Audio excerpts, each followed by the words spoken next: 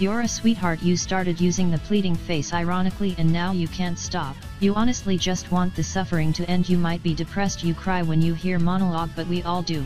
You're a simp and listened to MCR in middle school, maybe you still do. You either hate or love the A3 writers, no in between. You're either a writer or just very tired. Also you're an introvert. You just want everyone to be happy. Also you might hate the A3 writers for how they keep writing him frowning face. You simp hard, you think playing Otome games makes you a gamer, and it does. You might have deep hatred for his sister. You're both gay and homophobic, probably had a Death Note phase in middle school. You live for redemption arcs. You like the tsundere trope and might have family issues. GWS I guess.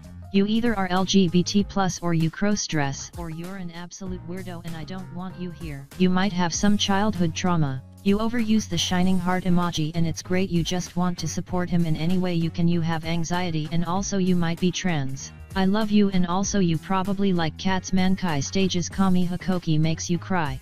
You either simp or you're an introvert who wishes they were an extrovert. You probably still say YOLO unironically and honestly, good for you.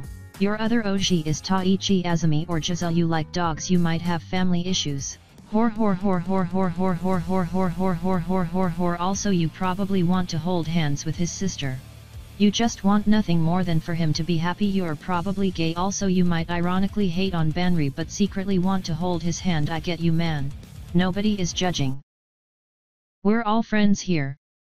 Just wash your hands afterwards. Who knows where that catboy has been. You're probably depressed. You like dogs and most likely have more than 2 piercings. You just want him to get a GF/BF. If that's to be you, then so be it. You cry whenever living the dream speaking part comes up. Titty. Also there for the soft giant trope. Liber be spoon feeding you that Sakyoizu content, and honestly we love to see it. You probably bark on twitter.com about that bath scene from anime episode 16 because awuga amirite. You like glasses on men.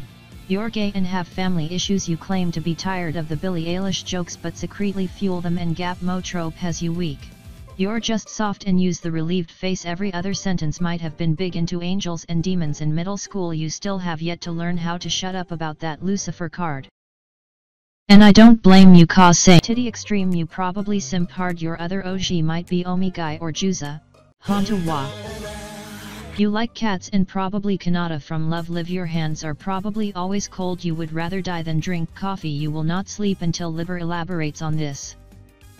I honestly have never met a homare stan in my life, but I live in a belief that no homare stan can possibly be a bad person. I mean, look at this perfect man. I love him and I love you, Yuwu. You're probably LGBT+ and have abandonment issues. You use, unironically, you wish there were more traditional Japanese style plays or at least cards because that Azu though. You either think he's hot or cute, there's no in between. You genuinely think Defragmentation is a good song because it is IMO and feel bad when people say they dislike it. You probably like science fiction. Also overall, if you like A3 in general, it means you're there for the found family trope like hello okay look at Yuki now bye.